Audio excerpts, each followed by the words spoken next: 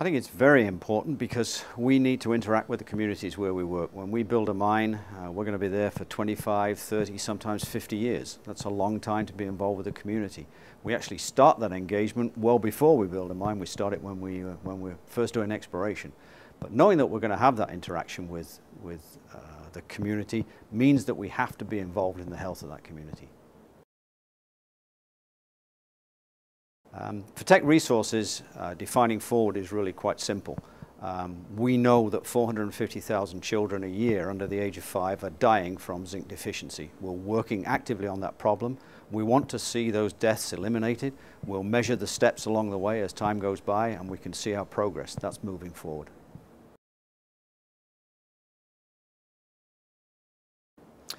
We first got to know about this problem of zinc deficiency in the world by statistics that were published by the World Health Organization. This is some years ago.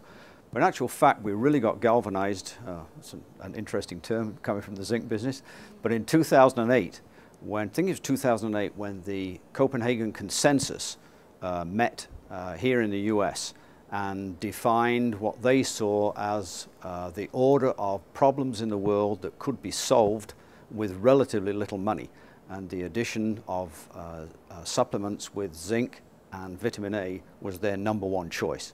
When we saw that and we saw the associated health and death statistics from the World Health Organization, then we knew we had to do something.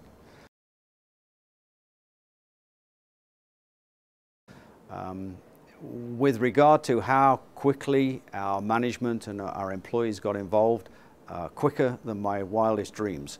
I always knew that the senior management would be engaged and very engaged. I always knew that the people in the zinc business would be very engaged. But we have employees that span copper, zinc, energy, coal and gold. I was hard pressed to think that they would all get interested in the zinc problem. But they certainly did, because they don't see it as a zinc problem, they see it as a problem with kids' health, and that just attracts everybody's attention.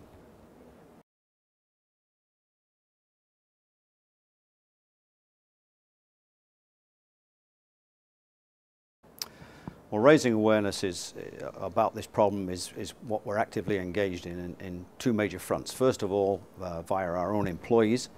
We've got zinc saves kids, zinc in health captains in each of our operations across our organization who've worked very hard to educate employees at those sites who've gone home and talked about it to their families. I know cases where their kids have then gone to school and talked about this problem. So on a scale that we can across our organization, we're very actively engaged in that education.